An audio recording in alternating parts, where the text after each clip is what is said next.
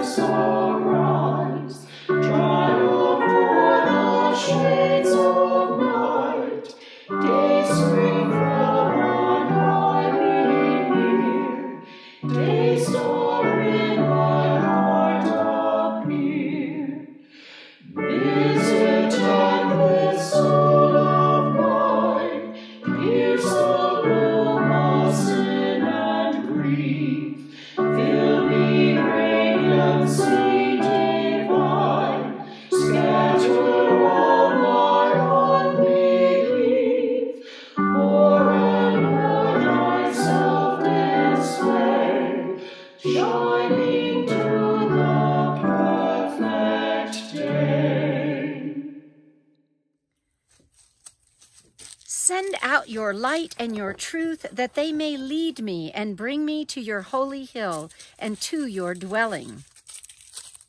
Continuing on page 79. Let us confess our sins against God and our neighbor. Most merciful God, we confess that we have sinned against you in thought, word, and deed, by what we have done and by what we have left undone. We have not loved you with our whole heart. We have not loved our neighbors as ourselves. We are truly sorry, and we humbly repent. For the sake of your Son, Jesus Christ, have mercy on us and forgive us, that we may delight in your will and walk in your ways to the glory of your name. Amen. Almighty God, have mercy on you, forgive you all your sins through our Lord Jesus Christ, strengthen you in all goodness, and by the power of the Holy Spirit, keep you in eternal life. Amen. Our service continues on page 80. Lord, open our lips, and our mouth shall proclaim your praise. Glory to the Father, and to the Son, and to the Holy Spirit, as it was in the beginning, is now, and will be forever. Amen. Let us join together in singing the Venite found on page 82 with our beautiful soprano, Sherry Paxton.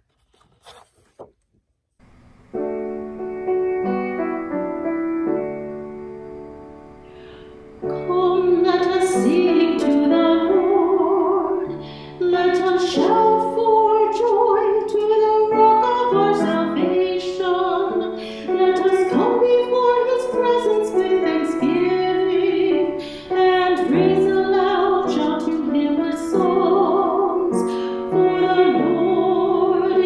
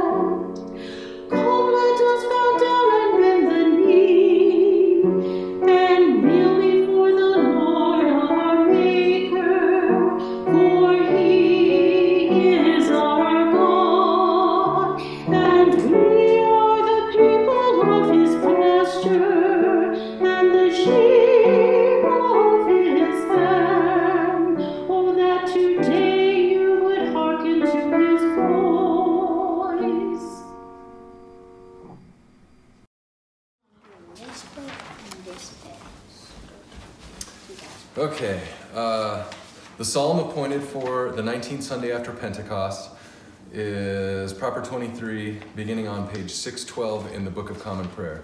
Psalm 23. Excuse me, let's read this together in unison. Psalm 23. The Lord is my shepherd, I shall not be in want. He makes me lie down in green pastures and leads me beside still waters. He revives my soul and guides me along right pathways for his name's sake. Though I walk through the valley of the shadow of death, I shall fear no evil, for you are with me. Your rod and your staff, they comfort me. You spread a table before me in the presence of those who trouble me. You have anointed my head with oil, and my cup is running over. Surely your goodness and mercy shall follow me all the days of my life, and I will dwell in the house of the Lord forever. Our service continues at the top of page 84. Glory to the Father, and to the Son, and to the Holy Spirit, as it was in the beginning, is now, and will be forever. Amen. Our first lessons from the Philippines. My brother and sisters whom I love for Okay, let's start over. Okay, thank you.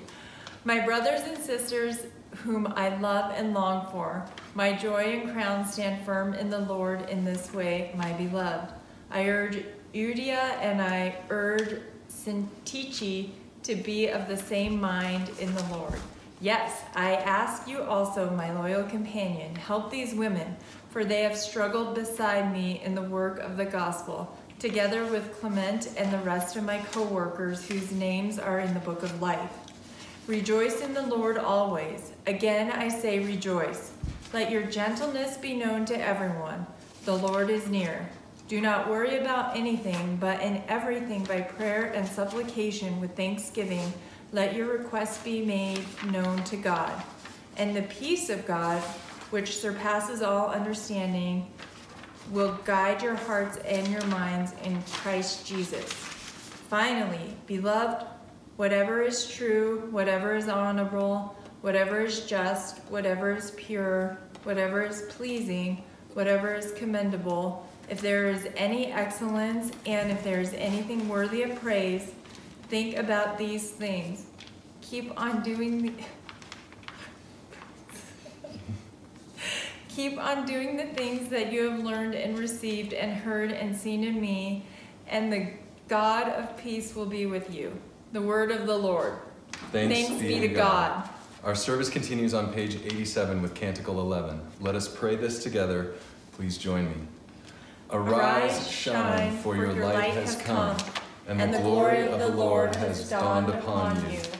For behold, darkness covers the land, deep gloom enshrouds the peoples, but over you the Lord will rise, and his glory will appear upon you. Nations will stream to your light, and kings to the brightness of your dawning. Your gates will always be open. By day or night, they will never be shut. They will call you the city of the Lord, the Zion of the Holy One of Israel. Violence will no more be heard in your land. Ruin or destruction within your borders. You will call your walls salvation, and all your portals praise. The sun will no more be your light by day. By night you will not need the brightness of the moon. The Lord will be your everlasting light, and your God will be your glory. Glory to the Father, and to the Son, and to the Holy Spirit, as it was in the beginning, is now, and will be forever. Amen. Amen.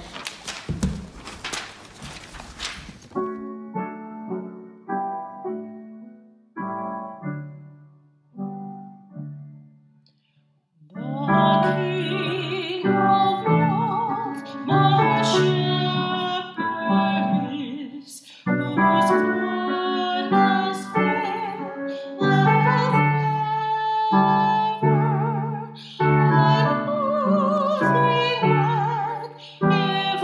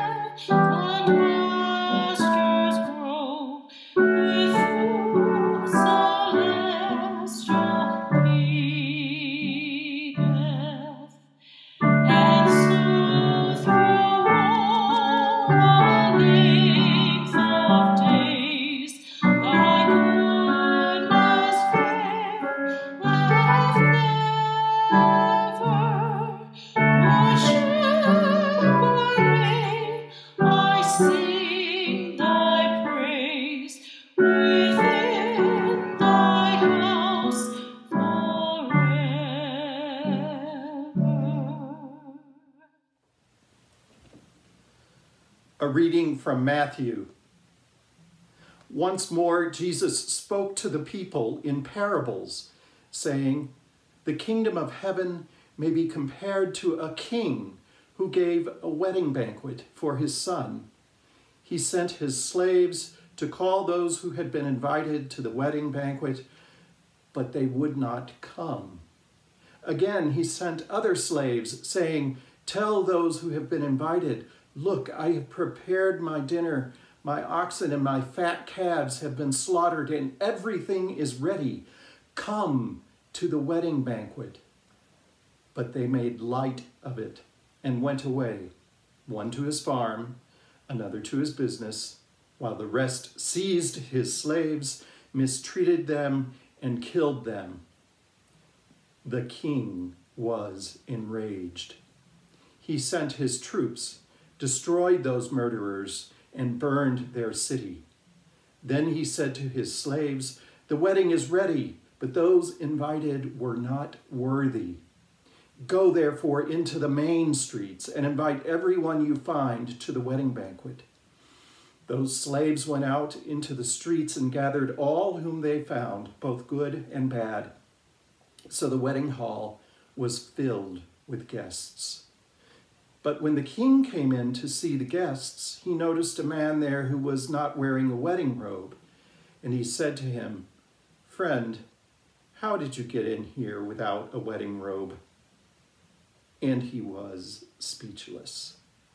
Then the king said to his attendants, 'Bind him hand and foot and throw him into the outer darkness, where there will be weeping and gnashing of teeth. For many are called, but few are chosen.'" The word of the Lord. Thanks be to God.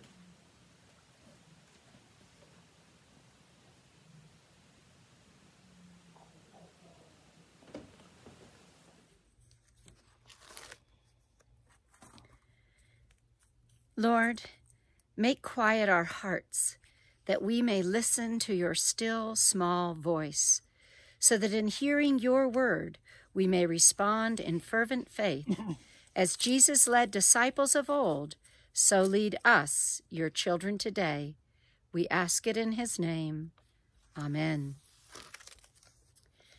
The parable in today's gospel lesson always makes me feel a little bit sad. I always think about how it feels to have a party and have no one attend. Think about it for a few minutes with me. We clean our house, we go to the store, or we order online these days. We buy delicious food and perhaps even some flowers, which we put lovingly into vases. We prepare nice food for our guests, and we sit down exhausted, waiting for our invited guests to arrive. And no one arrives, and the hot food begins to cool, and the cold food begins to get warm and begins to melt. The ice cubes in waiting begin to melt, and you remain sitting in your chair wondering just where everyone went. Why didn't the guests come to the party you invited everyone to attend? How do you feel? Sad, certainly. Hurt, certainly. Perhaps even a little bit angry. Disappointed, and that funny feeling in your stomach. Jesus, as we know, often used parables or stories to get his messages across. In the version of the invitation to the wedding feast found in today's gospel, according to Matthew, there is the knowledge of the historical fact of the destruction of Jerusalem by the Romans, which Matthew sees as the consequence of the rejection of Jesus. The good news is that others have been invited to this holy banquet. This party is the church. Jesus' parables and Jesus' ministry often have to do with this idea of invitation. They invite us to enter the realm where God and human beings are, by the grace of God, truly reconciled to one another, where people are, by the grace of God, set free from sin and free to love, where people are, in the words of C.S. Lewis, surprised by joy. Joy in the presence of God and in the power of love. And what better story to communicate the grace and joy of God than a story about a wedding feast? What better story to communicate God's gracious invitation into God's realm than a story about people invited to a wedding feast? Sadly, today's church is showing us another party no one wants to attend. And even if you do come to the party, participating in church, whether in person or by YouTube, does not make us Christian any more than sitting in a chicken coop makes us chickens. And while that is true, let's look at another piece of country wisdom. Farmers know that salt is of vital importance to livestock. If cattle do not have salt, they'll seek what they need, even from dead stumps. Cattle in need will actually go up to those stumps and begin to suck out the salt. People today might remind us of stump-sucking cattle. We are in such need of spiritual nourishment that we seek it in dead and dying places, in strange spiritual dead ends, in fortune-telling and psychic phenomena and all manner of promises to find real meaning in life. We look for feel-good sermons that pat us on the back and keep us away from challenges and asking us to be better Christians. The spiritual desperation of so many people today is a call to us who are invited to God's great wedding celebration and banquet to share our invitation, to share our joy and our hope with those who seek truth and joy, those who seek life and light, those who seek Christ whether they knew it or not. So who is invited to this grand party?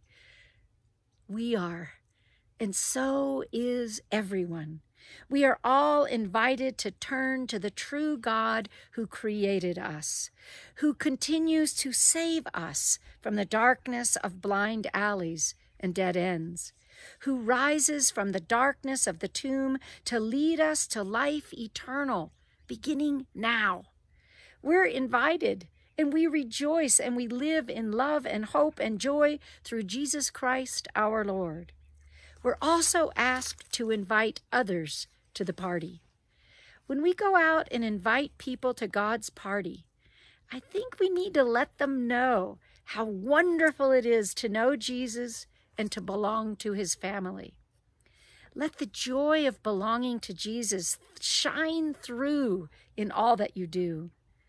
Oh, you'll probably still get some excuses, but it's worth putting up with them because you'll also get a few yeses. And you know, COVID-19 days may allow us to invite people to church, and they never have to leave the safety of their own homes.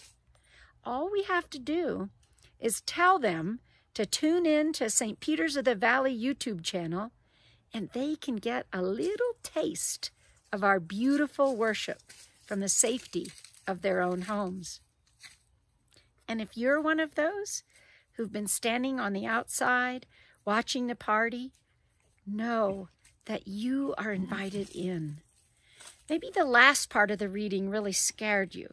The part about the man who is not wearing the wedding robe being thrown out of the party. But when you enter into the kingdom, you're supplied with the right thing to wear. It's not a fancy dress or clothes with a designer label. It's not something that's the latest fashion or fad.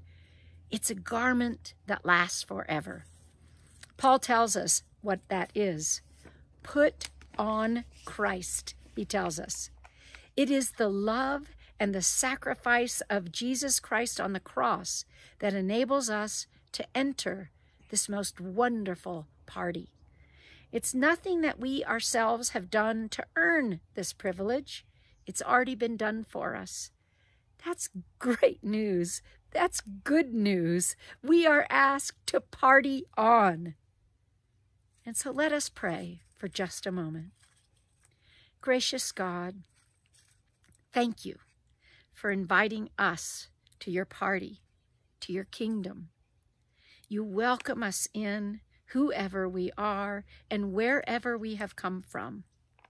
And you send us out to tell others the good news that they are invited to.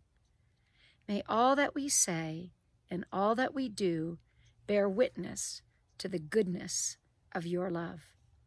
In Jesus Christ. Amen.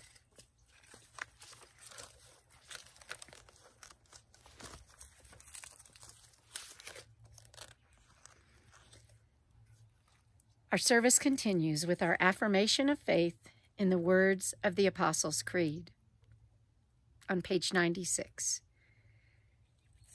I believe in God, the Father Almighty, creator of heaven and earth. I believe in Jesus Christ, his only Son, our Lord. He was conceived by the power of the Holy Spirit and born of the Virgin Mary. He suffered under Pontius Pilate, was crucified, died, and was buried. He descended to the dead. On the third day he rose again. He ascended into heaven and is seated at the right hand of the Father. He will come again to judge the living and the dead. I believe in the Holy Spirit, the Holy Catholic Church, the communion of saints, the forgiveness of sins, the resurrection of the body, and the life everlasting. Amen.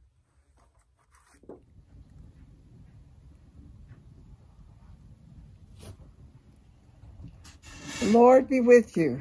And also with you. Let us pray. Our Father, who art in heaven, hallowed be thy name. Thy kingdom come, thy will be done, on earth as it is in heaven. Give us this day our daily bread, and forgive us our trespasses, as we forgive those who trespass against us. And lead us not into temptation, but deliver us from evil.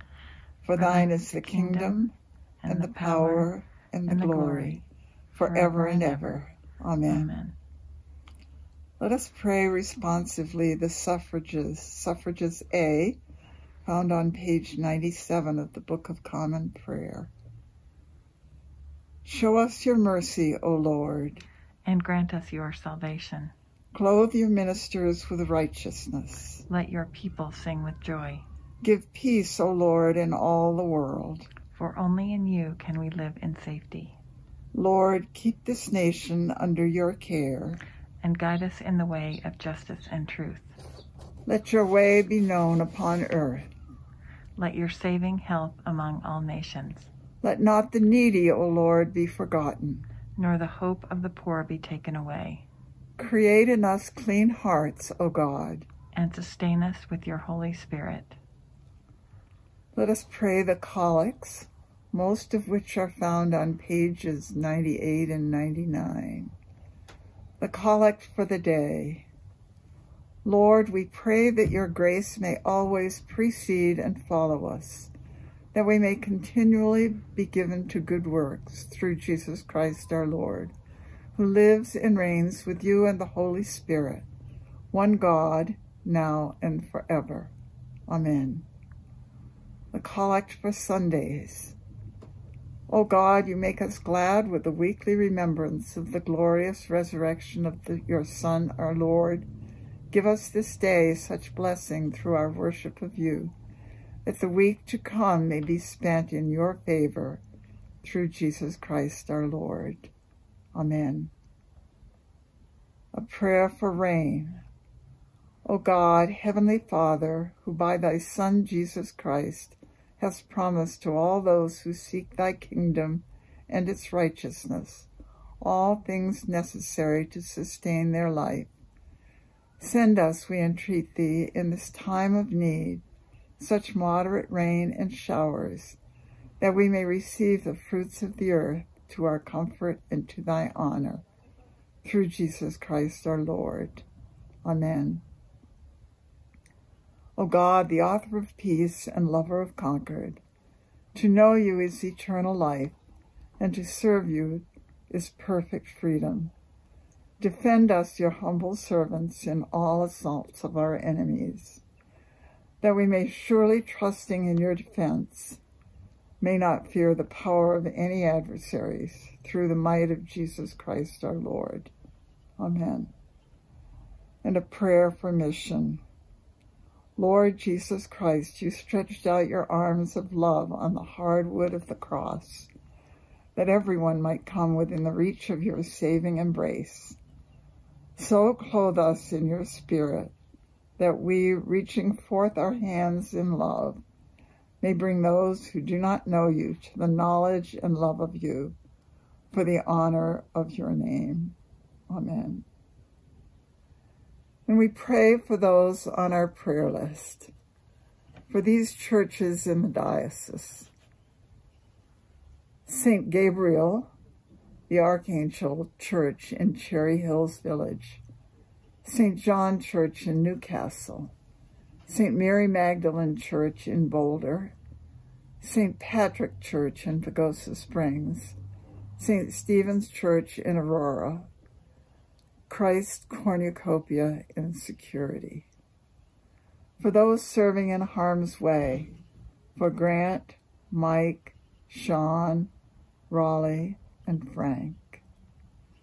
Those seeking strength, guidance, and healing, for Danny, for Moses and Heather, Frank, David, Dr. Lauren, Jeff, Bailey and her family, Bob, Helena,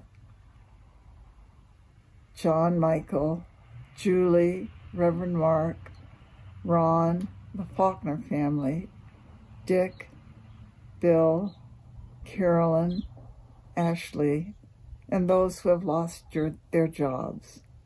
For Donald, our president, and his family, as well as all who are suffering from COVID-19. For those who have died, for John, Bill, Justice Ruth Bader Ginsburg, and Dr. Ethel Jones. And a prayer for a pandemic. May we who are merely inconvenienced remember those whose lives are at stake. May we who have no risk factors remember those most vulnerable. May we who have the luxury of working from home remember those who must choose between preserving their health or making their rent. May we who have the flexibility to care for our children when their schools close remember those who have no options. May we who have to cancel our trips remember those who have no safe place to go. May we who are losing our margin money in the tumult of the economic market remember those who have no margin at all. May we who settle in for a quarantine at home remember those who have no home. As fear grips our country, let us choose love. During this time when we cannot physically wrap our arms around each other, let us yet find ways to be the loving embrace of God to our neighbors. Amen. This Sunday, we continue with our additional segment to our prayers, Birthday Blessings of COVID-19. We have birthday records for many of you and a few anniversary records, but if we're missing your birthday, please send us an email so that we can add that information to our records.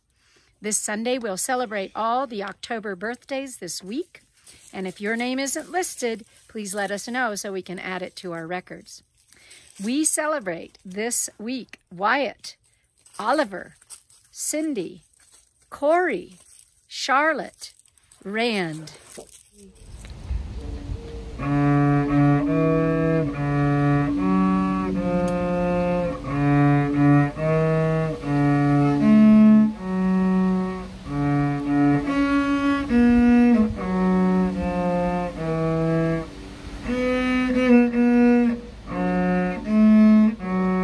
Blessing. Watch over thy children, O Lord, as their days increase. Bless and guide them wherever they may be. Strengthen them when they stand. Comfort them when discouraged or sorrowful. Raise them up if they fall, and in their hearts may thy peace, which passeth understanding, abide all the days of their lives. Through Jesus Christ our Lord. Amen. Our service continues on page 101 with our general thanksgiving. Almighty God, Father of all mercies, we, your unworthy servants, give you humble thanks for all your goodness and loving kindness to us and to all whom you have made. We bless you for our creation, preservation, and all the blessings of this life, but above all for your immeasurable love in the redemption of the world by our Lord Jesus Christ, for the means of grace and for the hope of glory. And we pray, give us such an awareness of your mercies that with truly thankful hearts we may show forth your praise, not only with our lips, but in our lives, by giving up ourselves to your service and by walking before you in holiness and righteousness all our days. Through Jesus Christ our Lord, to whom with you and the Holy Spirit be honor and glory throughout all ages. Amen. Continuing with our prayers. Almighty God, you've given us grace at this time with one accord to make our common supplication to you, and you have promised through your well-beloved Son that when 2 or 3 are gathered together in his name, you will be in the midst of them. Fulfill now, O Lord, our desires and petitions as may be best for us, granting us in this world knowledge of your truth, and in the age to come, life everlasting. Amen. Let us bless the Lord. Thanks be to God. The grace of our Lord Jesus Christ and the love of God and the fellowship of the Holy Spirit be with us all evermore. God the Father bless you. God the Son heal you. And God the Holy Spirit give you strength. May God, the Holy and Undivided Trinity, guard your body, save your soul, and bring you safely to God's heavenly country, where he lives and reigns forever and ever. And the blessing of God Almighty, the Father, the Son, and the Holy Spirit be among you and remain with you always. Amen. A few announcements for the good of the order this day. If you need pastoral care or you just want to talk, please feel free to contact me and we can talk. We have been sending lots and lots of letters to one another, and we also have daily opportunities by Zoom, Monday through Friday. Our next abbreviated Eucharist is this Sunday, the 11th of October, and after that, the next one will be October the 25th, and every other Sunday, including the to-go or drive-through Eucharist from 11 to 11:30. Please remember, you do need to make reservations if you are going to attend the in-person service. We do ask thanks for all of those who made this Sunday's service possible in these days of Episcopal televangelists, the Reverend Richard Paxton, Rachel Roush, Jackie Amthor, our soloist Sherry Paxton, Robert Huber, our video director, and the Thomas family, and Jan Johnson. Help us to keep our parish prayer list updated and send your prayer requests to our church office. We are working on ways to gather in small, safe groups in the coming weeks. And remember, we remain the church, whether from homes or in our buildings. And my final word I want to leave with you this day is, as we move into this election season, I want us to remember that as Christians and as members of St. Peter's of the Valley, it is important to remember that we have many, many perspectives in our own congregation and in our communities. And as Christians, we are going to show love to one another, and we are going to continue this message through the election season, and we are going to continue to pray for one another through this season.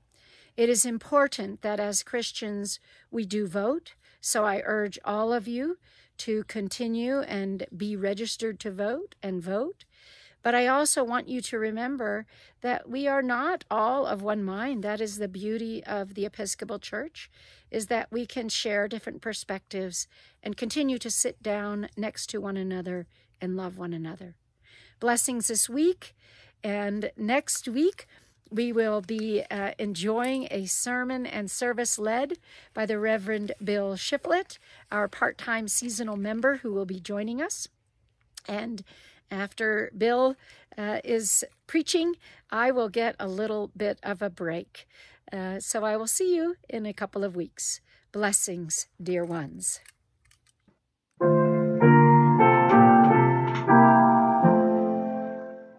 Rejoice, ye pure in heart.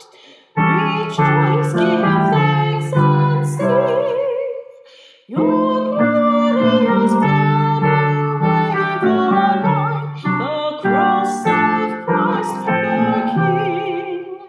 Rejoice, rejoice, rejoice, rejoice.